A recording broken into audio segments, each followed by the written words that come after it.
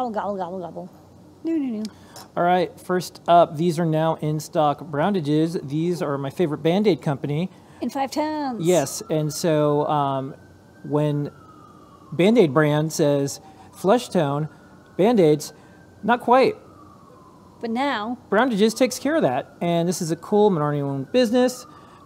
This is one of my favorite companies, and we've had these at Adafruit for our team, and now we have them in the store as well. Next up, S3 box from Espressif. This is a new eval box board thing from Espressif.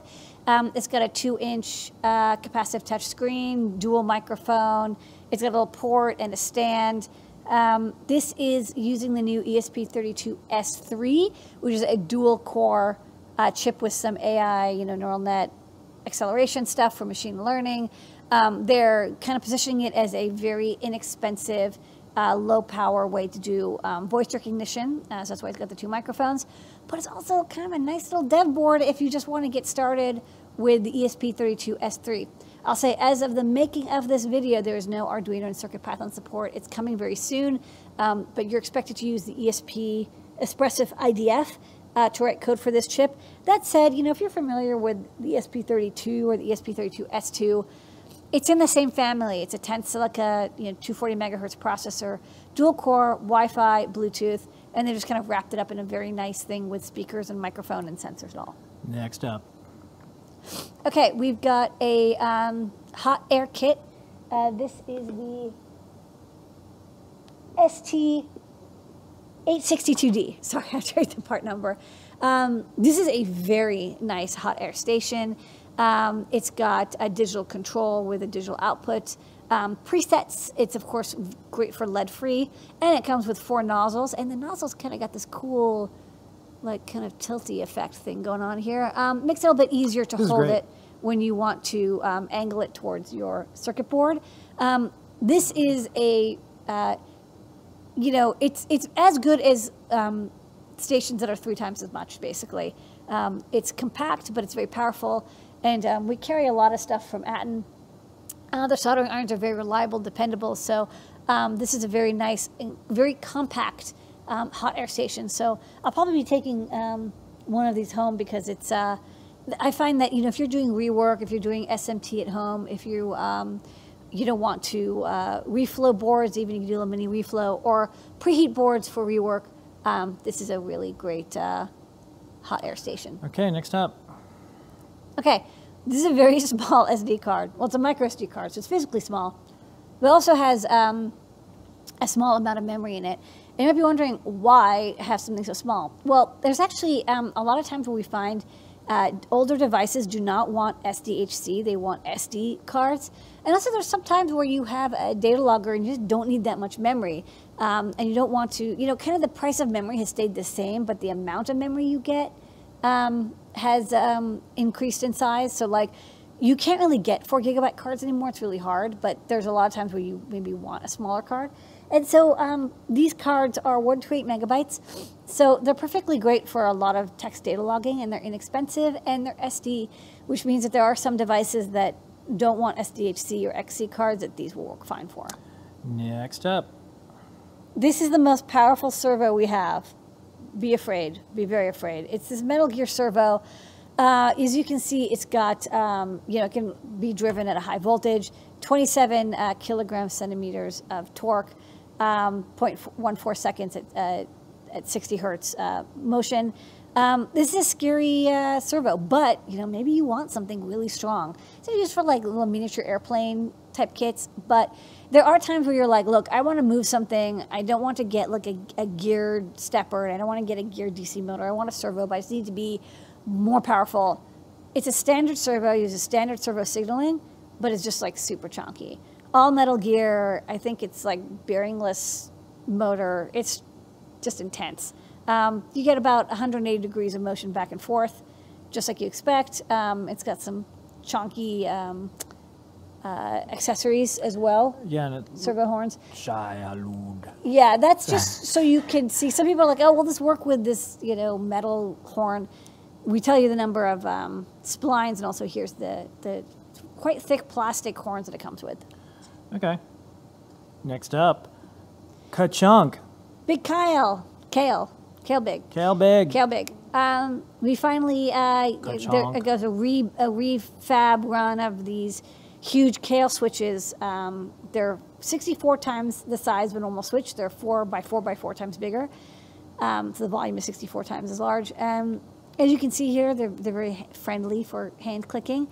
We have 3 different colors. Each one is a little different. So bump is tactile. So the red one is tactile. The blue one is clicky. It says click. And then the yellow one is linear. It just says clack. But it's a smooth linear feel. So they don't quite match. I don't think they quite match the original Kailh stem colors, but it doesn't matter. 3 different versions.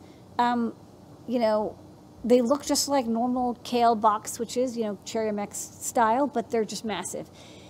Look, they're great as fidget toys. They're great if you just want to like be very satisfied by pressing a button. You can wire them up to one of our NeoKey Trinkies if you want to make a single key input. Maybe I'll hold this up so you can see how big it is. It's quite big.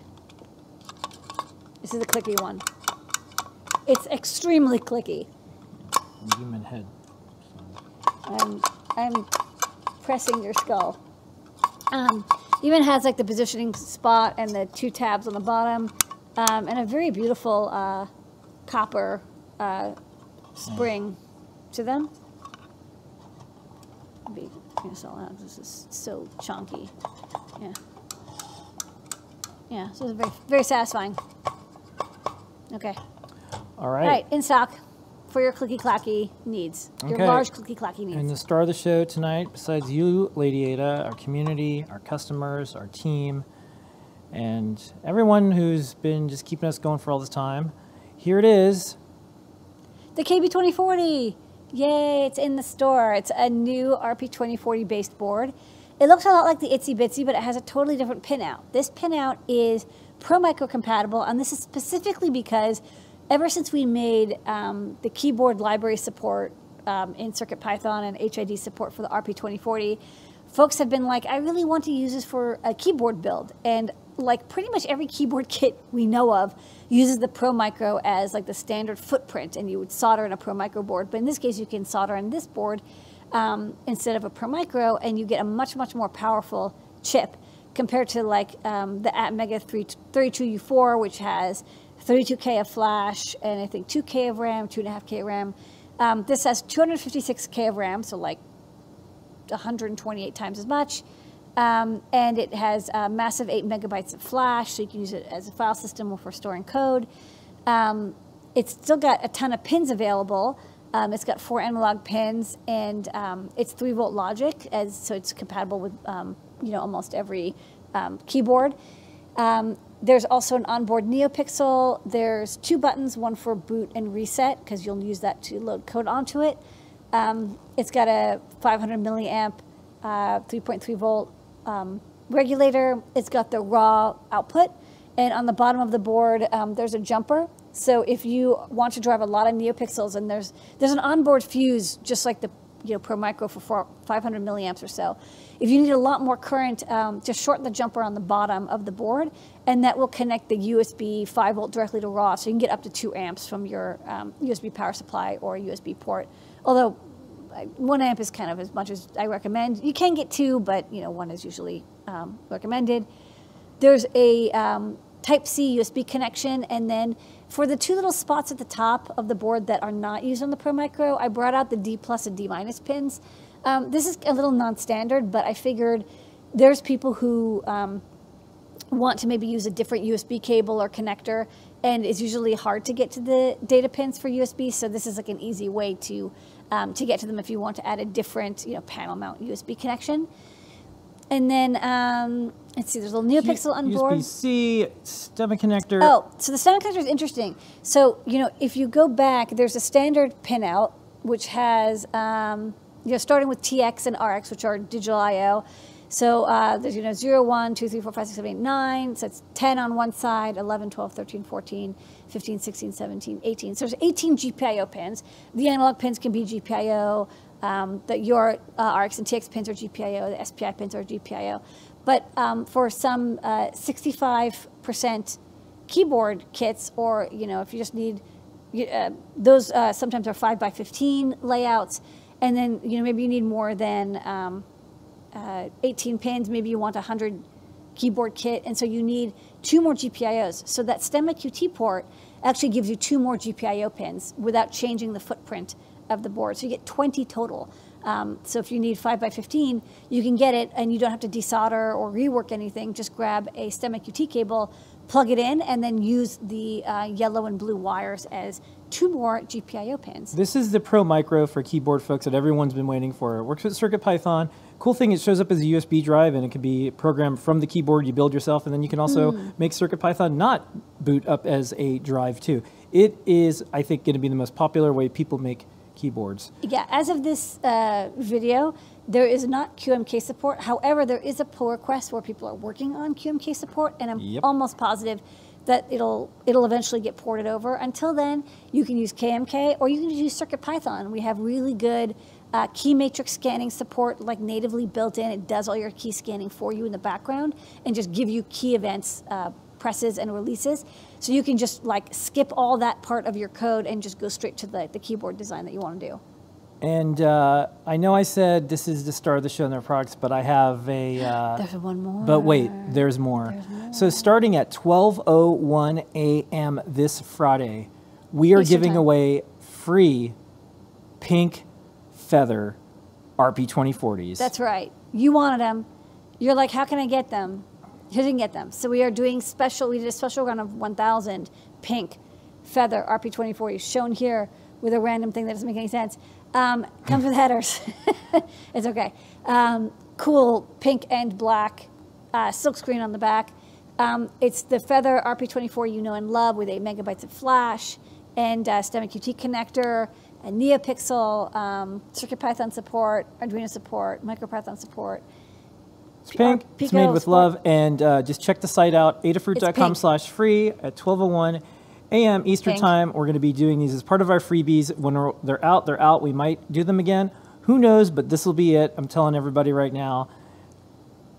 And we will eventually have these for sale, but not anytime soon. These are exclusively for the giveaway. We want to do a fun giveaway for Feather Friday and CircuitPython Monday. So throughout this weekend, order $99 or more of stuff, and you'll get one of these. Yeah, just look at this site, 12:01 a.m. on Friday Eastern Time, and that's new products. Thanks, everybody.